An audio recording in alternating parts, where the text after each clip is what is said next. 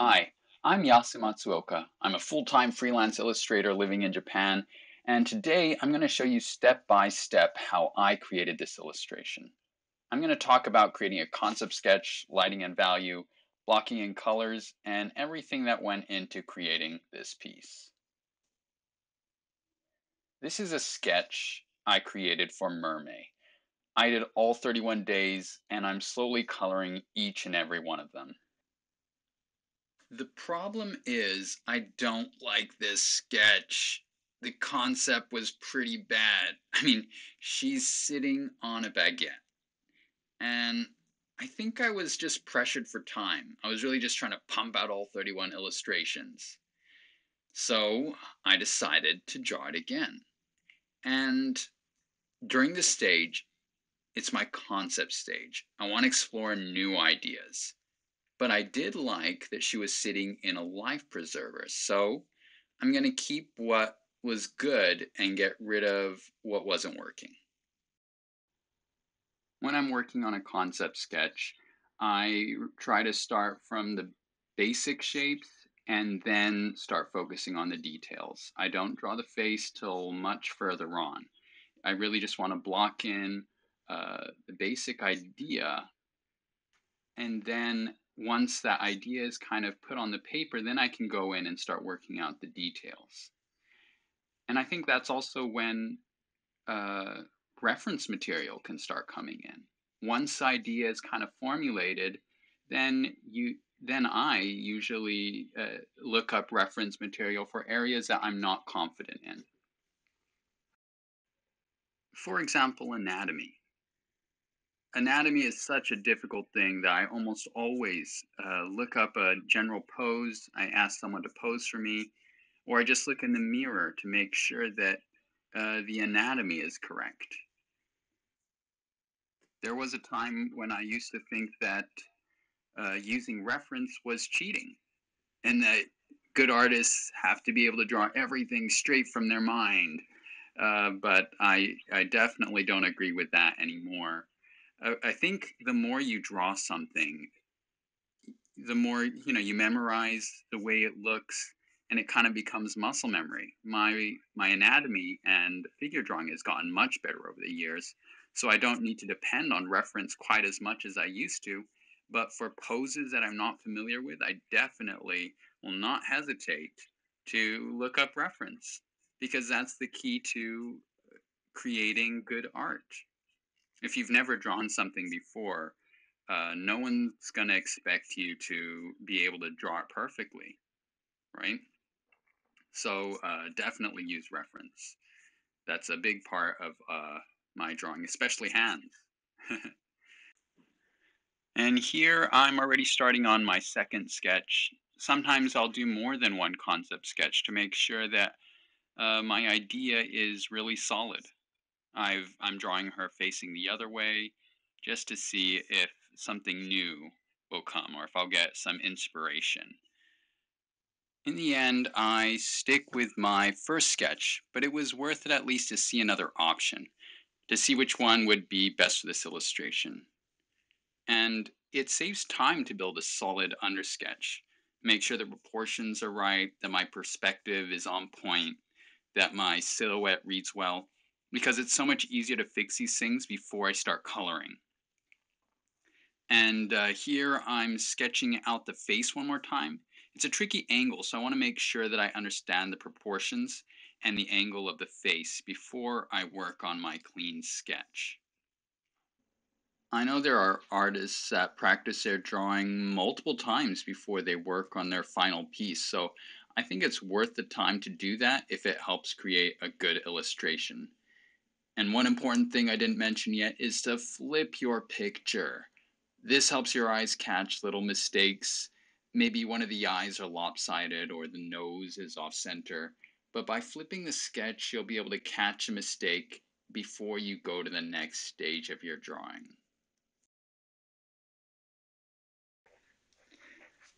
And now onto the clean line art. It's really just about clarifying the lines so that I know where to color.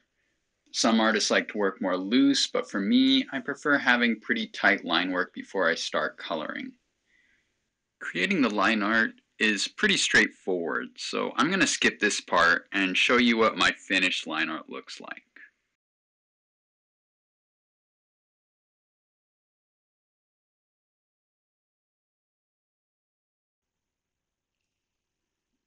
Now I'm going to start blocking in the values using the lasso tool. And each new section, I'm going to create it on a new layer. This is going to help me when I'm coloring and when I'm adding some shading later on. One thing I'm thinking about when I'm blocking in these values is readability. For example, the hat is lighter than the hair, and that makes it stand out. Now, if the hat was the same color as the hair, it just wouldn't have as much impact. So keeping that in mind as I block in everything. This is a pretty simple picture. The background is very simple. There aren't so many elements, but when you're working with a more complex image, with a busy background, you're really going to want to get the values right. So I've skipped ahead here and I've blocked everything in. Next, I need to decide on my lighting. This is one of the hardest parts, getting accurate lighting. If I have highlights and shadows in random areas and they don't follow the rules of lighting, then my image will look really strange. So ideally, I want to get a photo of someone who will pose with the lighting hitting them just the way I want to draw it. But if I can't find reference or find someone to pose for me, then I use something like this. It's a sphere test, and I threw this together in a 3D program called Blender. I decided on where I wanted the light, and I rendered the image. I can now use this as lighting reference to my image. I just need to match the surface of this ball to whatever surface I'm going to shade. For example, the surface of this part of the sphere is facing the same direction as this part of the mermaid's face, so I know that's in shadow. Whenever I'm in doubt, I can look at the sphere to help me get accurate lighting, and it really helps keep everything consistent. So I just continue to match the surface angles of the sphere to my drawing and repeat until everything is shaded in. I'm also thinking about cast shadows. Light travels in a straight line, so I'm mapping out where the shadows will fall onto other surfaces. This takes a lot of practice, but if I place the light and shadows in the right areas, it'll bring a level of believability to my drawing.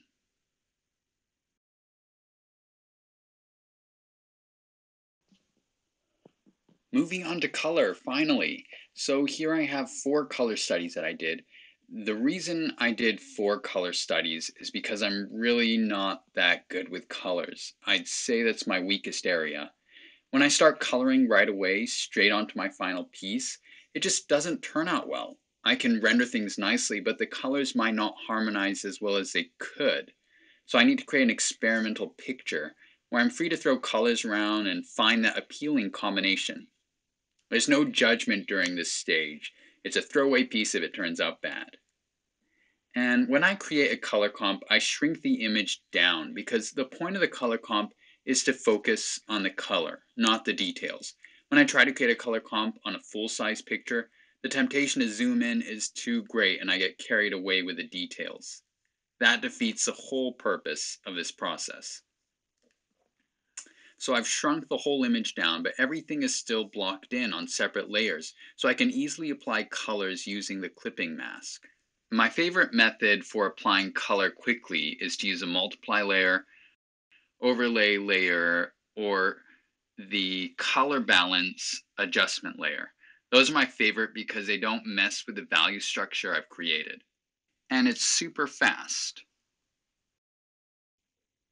I usually like to throw color in the background to help me decide on what colors to use in my illustration. If it's a warm color, then it reminds me that there's a warm light and that should affect the rest of the colors that I apply. I also want to evoke a happy, warm feeling when someone looks at this picture. So that's kind of steering me in a certain direction with the colors. I love the smell of freshly baked bread, and so that's kind of the vibe I'm trying to get across. I think that emotions play a big part in choosing colors, and since I'm trying to go with something happy, all my color variations are kind of similar in that way.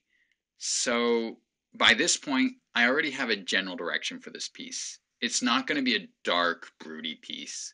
If it was, then I would let that influence my colors. Things would look darker, more gray, less vibrant all around. And I'm really glad I explored more than one option here. I liked the first version, but in the end, I went with a blue tail version and changed her to a brunette. Big thank you to the people on Instagram. I posted there and they helped me decide on which one to go with. So all this work and I haven't even started on the final piece. It may seem like a waste of time, but believe me, it really pays to do this. I've worked on a number of pieces that I've kept hidden away that are terrible, and that's because I didn't follow these steps. The concept was pretty good, the proportions were almost there was a lot of potential, I could just feel it, and I just went with it, and I fell flat on my face. The picture turned out hideous because I hadn't planned it through. If I'd spent the extra time to plan everything out, I believe those pictures would have turned out great, and you know what? I might try to salvage them sometime.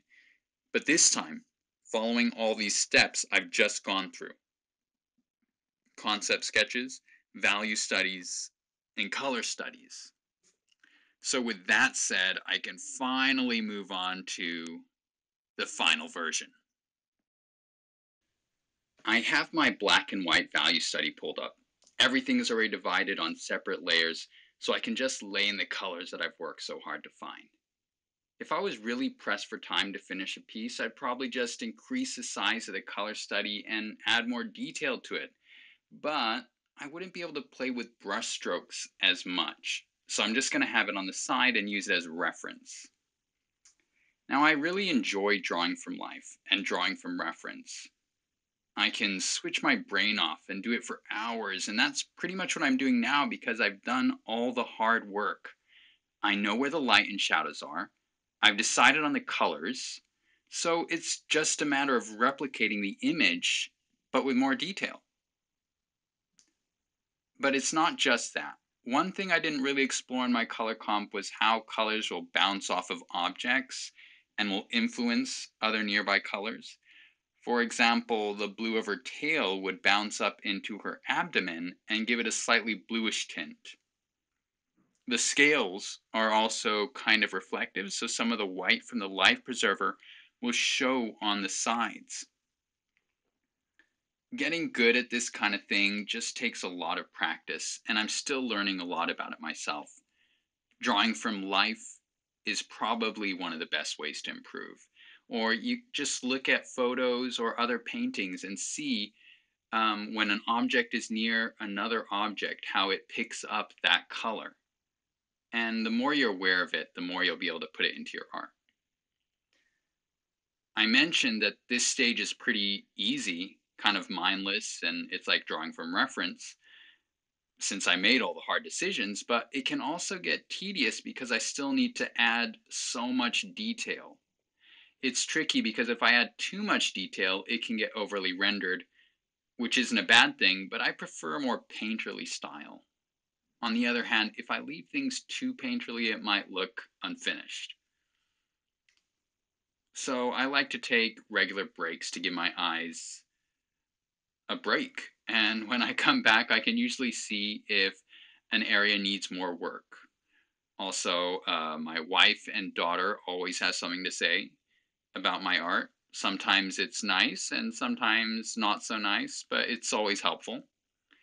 Another thing I've been doing recently is having some paintings or pieces of art that I like open nearby so that I can get inspired by the artist's techniques. For this piece, I found some pinup artwork and had it open to see how they handled lighting and colors. The last touch I usually add is some Photoshop adjustment layers, but only slightly. Since following these steps, creating the concept sketch, values, and colors, I haven't had to do it as much as before, but maybe adding a little more contrast might make it pop a little more. Then I sit on the illustration for a day or two, maybe ask for some feedback from friends. This time I actually posted it on a Facebook forum for some feedback, and I got some really helpful input, which I incorporated into the drawing later on, not in this video. There are so many things I think about when I'm painting, and I've tried my best to condense it all into one video. And I hope it's been a help to some of you, or at least interesting to see how I work. I hope to post more videos of my work process and maybe some technique tutorials as well. Or how to draw Mermaid, because I'm obsessed with them. If you have questions or suggestions for new videos, let me know in the comments. And if you enjoyed the video, don't forget to hit the subscribe button and give this video a like. See you later.